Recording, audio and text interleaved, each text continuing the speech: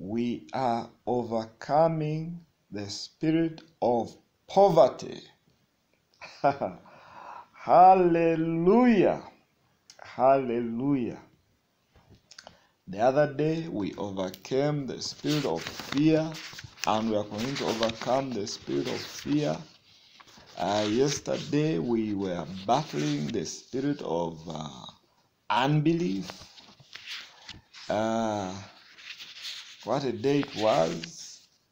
Now today we are overcoming the spirit of poverty. After today, somebody's life shall never be the same. You know, one of the things that was coming to me as I was, preparing, and as Christine was leading us in prayer, there are people actually who don't believe that poverty is a spirit. Now, if you are among those people, your first step to overcoming poverty is going to be to believe that there can be this thing called the spirit of poverty. The spirit of poverty. It can be in a family line. It can even be like in a community. It can be in a, or it can be, you find like in the family, like all the ladies are poor, or all the men are poor, and the ladies, all the brothers are poor, all the girls are. It can be a spirit. Are you with me? But today, we are overcoming this thing. And when we say we are doing it today, that doesn't mean that tomorrow you stop. That doesn't mean that other days you stop. No, it just means that we have entered the part of the journey where we start overcoming this spirit of poverty. Are you with me? Now, we are combining a number of scriptures today. Christine has really done a good job leading us in binding this spirit of poverty. I just want to remind us something that we read the other day, or 2 days ago. Micah. Who remembers our lovely scripture from Micah? I'm even excited just by mentioning the word Micah. Who? Somebody today is going to shout, breaker! Breaker! I was reminded about breaker. Our lovely scripture, we are going back to it today. We are going back to it today. We are combining. It is going to be a combined attack. A combined attack using heavy artillery. We are using heavy artillery against the spirit of poverty. Yeah, it needs heavy artillery to be uprooted. Some of us, it's been in generations for a long time. It's been in our family for a long time. Micah chapter 2 verse 13. The breaker, the Messiah, will go up before them. They will break through, passing through the gate, and go out through it. And their king will pass on before them, the Lord at their head.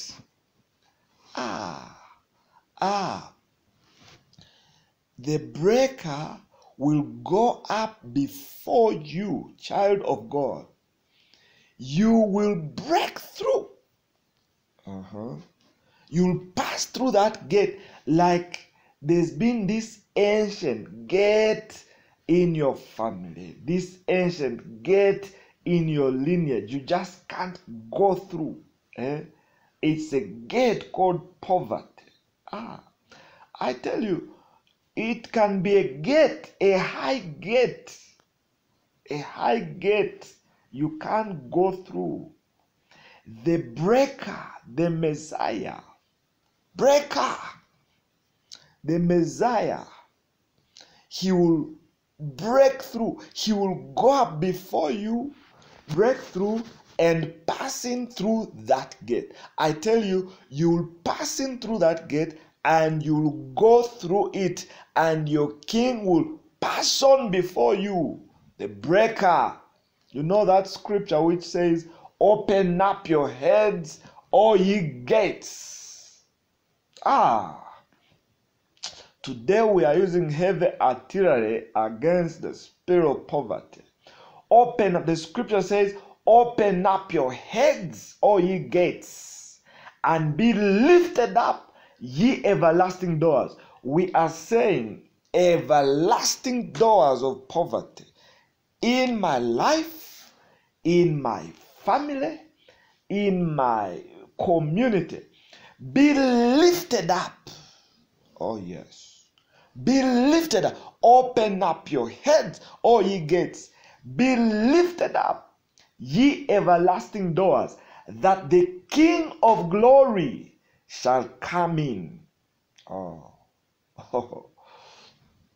You're breaking through. That's another powerful scripture we are using. I told you we are doing a the battle we are unleashing different weapons. We are using heavy artillery to uproot this thing. This thing you have.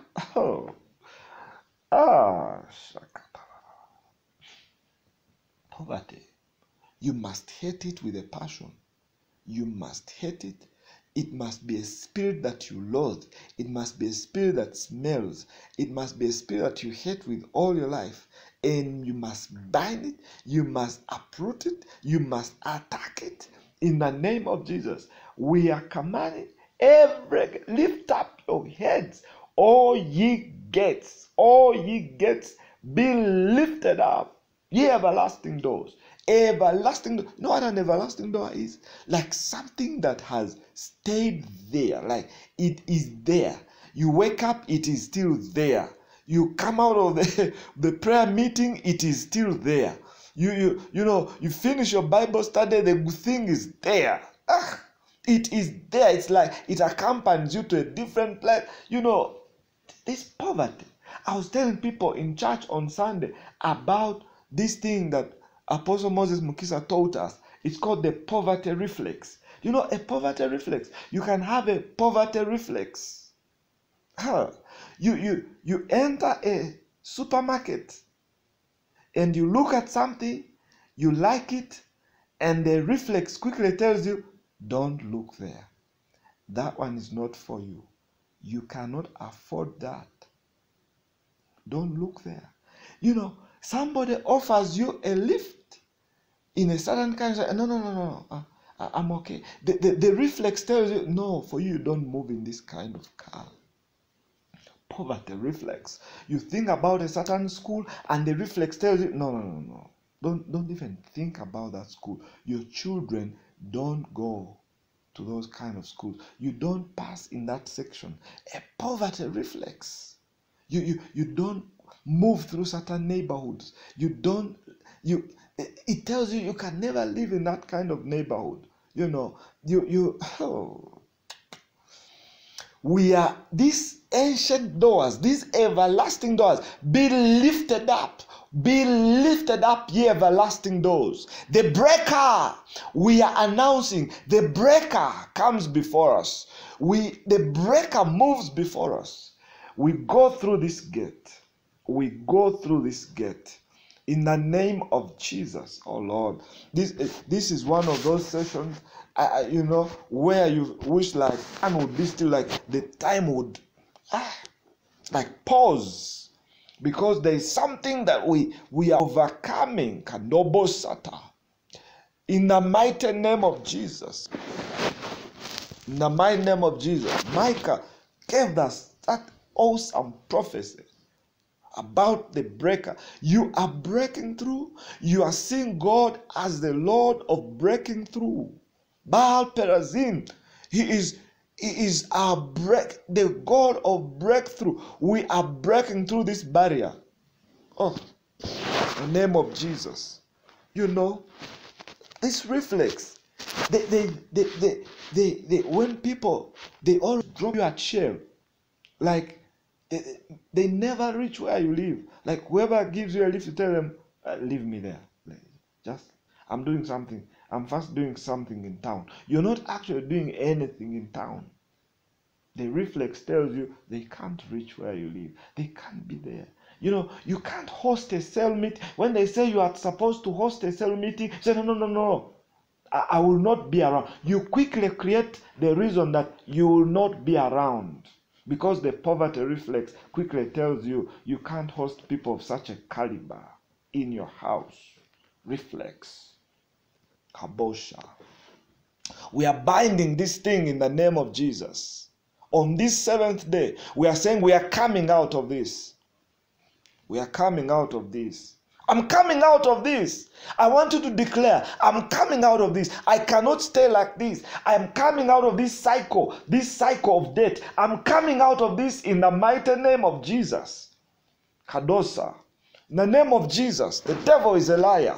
The devil is a liar. The devil is a liar. You must prosper. You must prosper.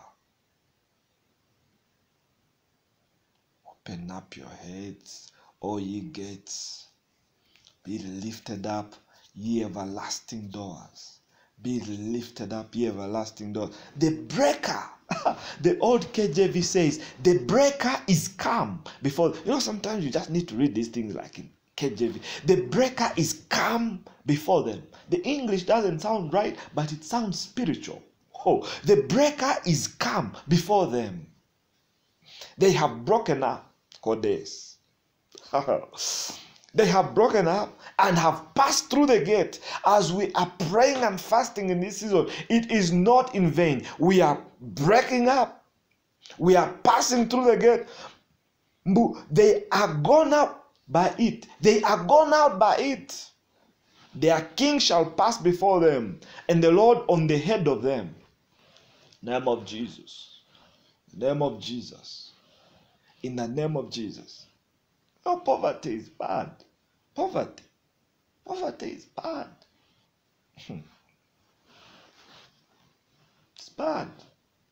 I tell you the truth. If you love it, I don't. I don't. There are people who talk about it like it's a fruit of the Holy Spirit. It's not. It's from the devil. Comes to steal, to kill and destroy. Not. I hate it. Go and say I'm a prosperity preacher. Okay, I'm a prosperity preacher. I hate poverty.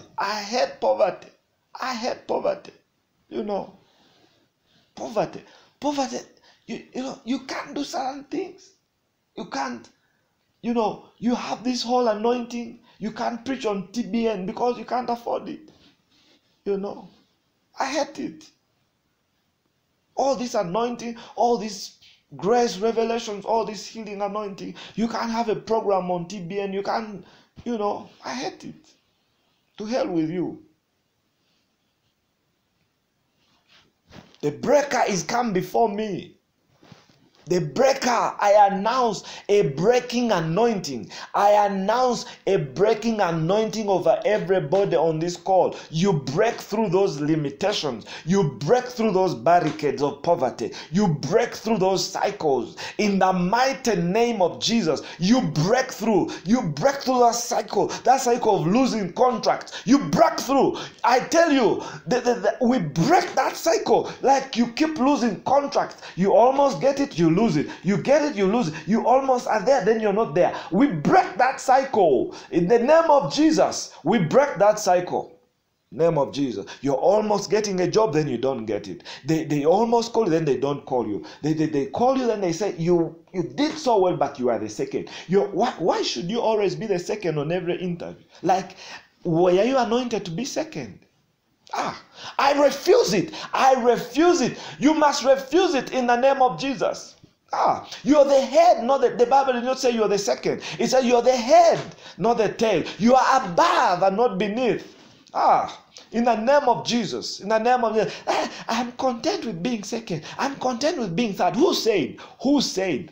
Who said that every interview should be the third? Who said that every contract you should be the third? Who said that you should be the third? You are the head and not the tail. In the name of Jesus, in this BTZ, we are reclaiming our place. We are reclaiming our place. Oh yes. Oh yes. You know, God is unique. God is interesting. It is in God where you can have everybody being the first.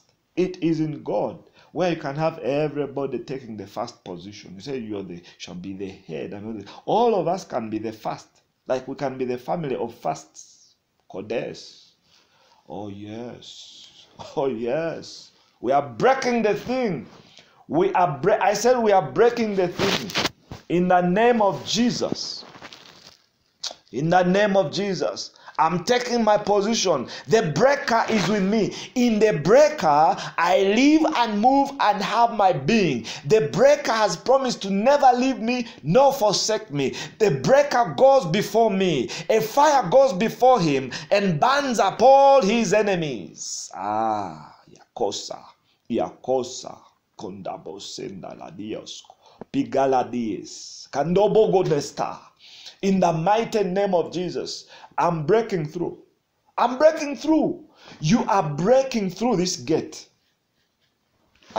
We have some awesome promises.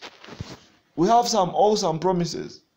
I want you to see some awesome promises that I saw this morning. When we pray and fast, when we are doing Joel 2:11, okay? We are doing Joel 2:12. It says, therefore, also now, says the Lord, turn and keep on coming to me with all your heart, with fasting, with weeping, with mourning, until every hindrance is removed.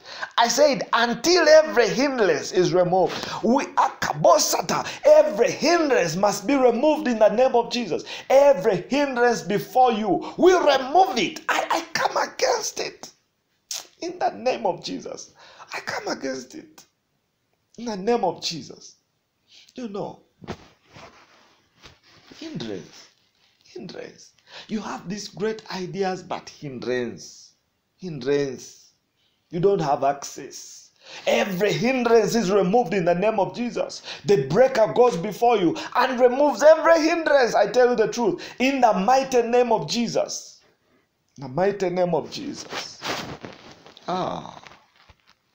You know. We are doing verse 13. We are rending our hearts and not our garments. We are returning to the Lord.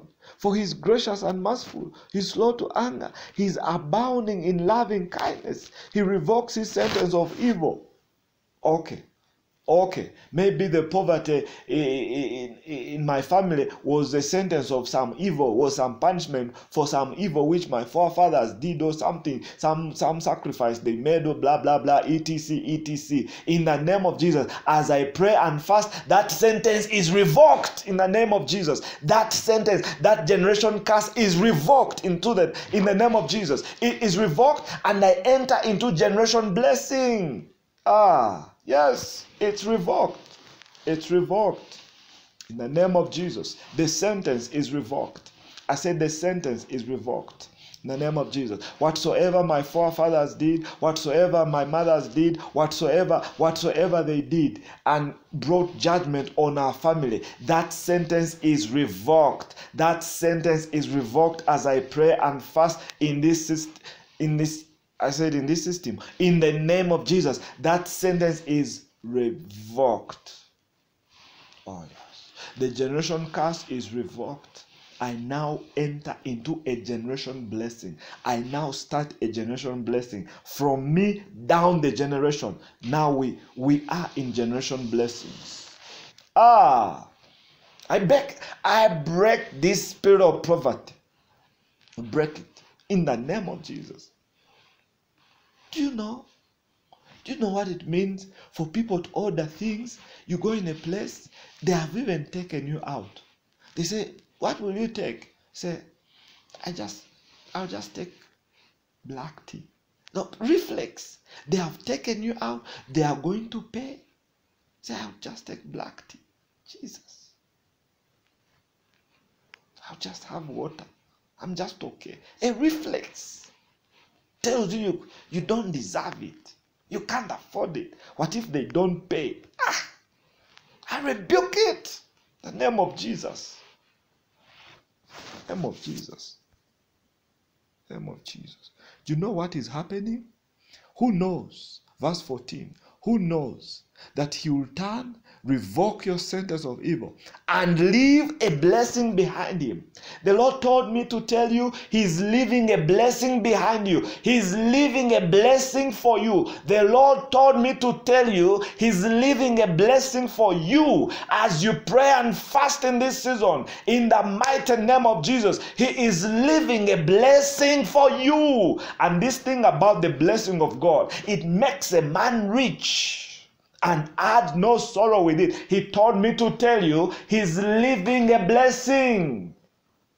Therefore, you are a liar. The Lord is leaving a blessing for me. Who knows that he will turn and revoke your sentence of evil, Joel 2:14, and leave a blessing behind him. Oh, leave a blessing behind him. Leave a blessing behind him. I have a blessing. I have a blessing that he has left me. I have a blessing that he has left me. I am a blessed man. Declare it. Say, I'm a blessed man. I'm a blessed woman. He has left a blessing behind me. It manifests. It's a matter of days, a matter of months. This blessing that he has left me, it's going to manifest in the name of Jesus. It's going to make me rich. It's going to add no sorrow with it in the name of Jesus. I'm blessed.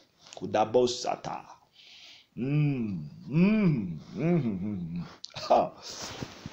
A grain offering, a drink offering. You know, when I read this thing about the Lord leaving a blessing, the Lord reminded me of a certain psalm.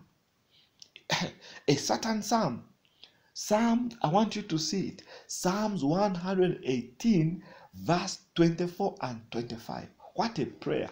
I pray that you pray this prayer every single day of this BTZ. I pray you pray this prayer, and I pray this prayer comes to pass because he's a God who answers prayer. Psalms 118, verse 24. What a prayer. I read it, and Jesus, you know, you see, it says, this is a day which the Lord has brought about. We will rejoice and be glad in it. You hear that? Now, verse 25. Save now, we beseech you. Oh Lord, send now prosperity. Okay, let them say, I am a prosperity preacher. Is that verse in your Bible? Isn't that verse in the Bible? Am I the one who wrote it? Save now, we beseech you. I am crying to God. I go and broadcast everywhere. I am crying out to God. I'm saying, oh Lord, send me prosperity. I need a lot of it. I need a lot of it. I need a lot of it. I need a lot of it. Let those ones who believe poverty is a fruit of the Holy Spirit, let them be somewhere. Me, I need prosperity because the Lord delights in the prosperity of his servants. The Lord delights in the prosperity of his saints. Send now prosperity, O Lord. Send now prosperity, O Lord, that I will live where I want to live, that I will build what I want to build. Send now prosperity, O Lord. Do you know you can be an anointed preacher, and they call you to a certain place. You have the word, you have the anointing. You can't afford to go there. You say, I'm sorry, I can't make it. I'm busy. You're not busy. You're poor. I can't make it. You can't afford. You can't afford to go there. Yeah. The other day I went to preach in some village. They just invited me to preach in a pastor's conference in some village. I told them I didn't ask you for fuel. I put fuel in my car. I've driven to this village, and in case you think I want love offering, I've even brought a contribution to your conference. And I preached and left. Yeah.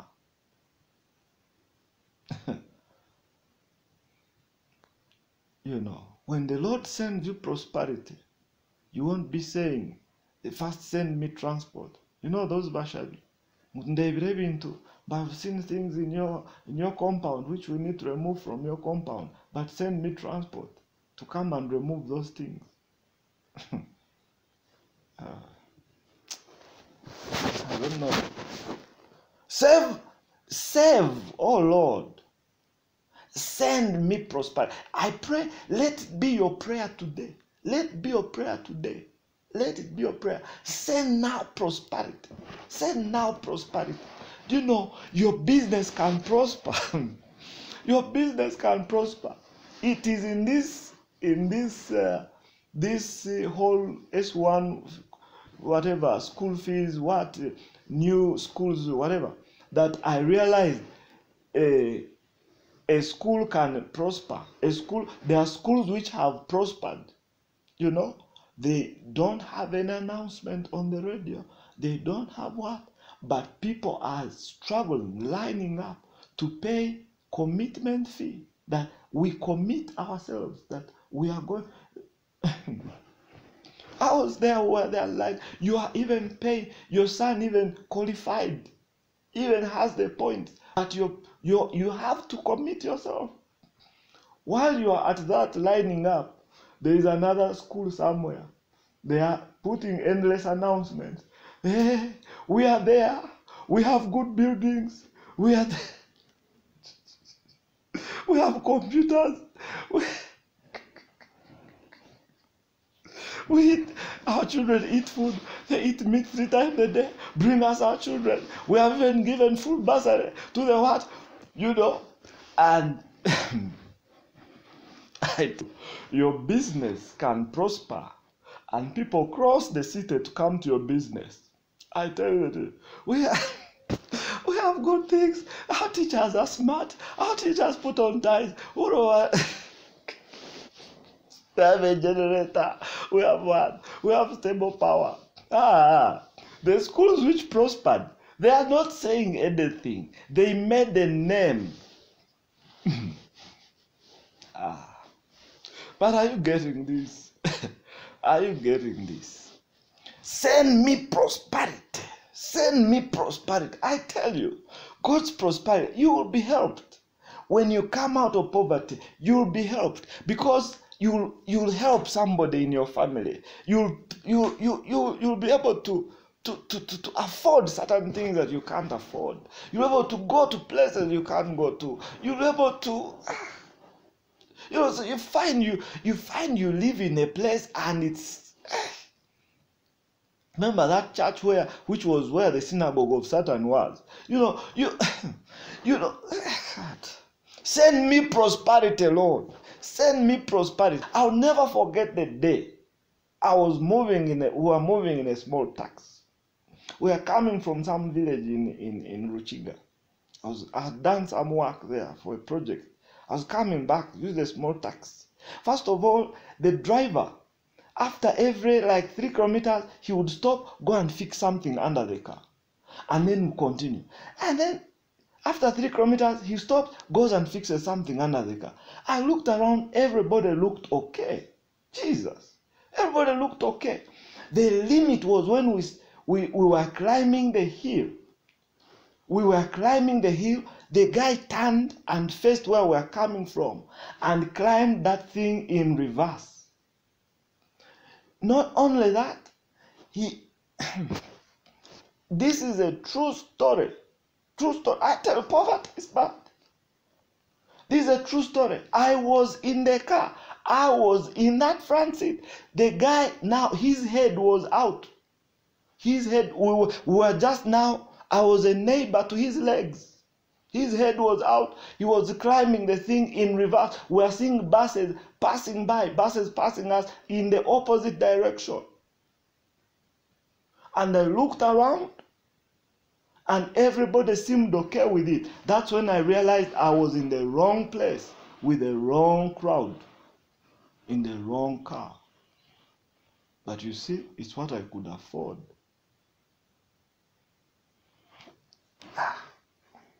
You must You must, people, I tell you, not everybody who dies in an accident should have died in that accident. No. Some die in an accident because the only car you could afford was that DMC. So you moved in that DMC, they transported you up. The thing hit a pothole, you flew off. And here you arrived in heaven early, 50 years early. Why are you here? I was up on a certain car. One thing led to another. Here I am. I bind the spirit of poverty. I bind the spirit. You must hate poverty. My God, we climbed up Kabaraga. It's a hill called Kabaraga. We climbed it in reverse. Jesus. I told myself, no, these things must change. You must refuse certain things. I tell you. You must refuse certain things. Pastor Kayanja told the story of the first time he flew in a plane. They brought, he had carried pancakes. They brought those things they serve in the plane, and he said, no, I won't take, because he thought they were going to ask him to pay for it. We must refuse. We must refuse. We must refuse. I'm not hungry. When hunger is killing you, say, I'm not hungry. Hunger is killing you. You're almost salivating. I'm not hungry.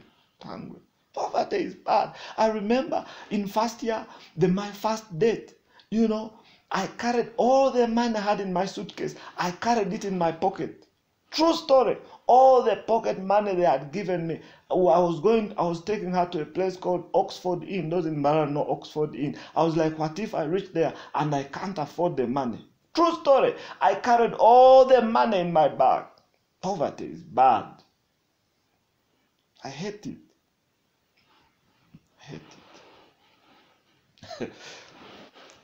Anyway, I will not add you any other stories. But I hope you have got the point. Today we are overcoming the spirit of poverty. Poverty embarrasses. That's why you will see scriptures. Let me read you one scripture. You see, God says, there's that scripture I read,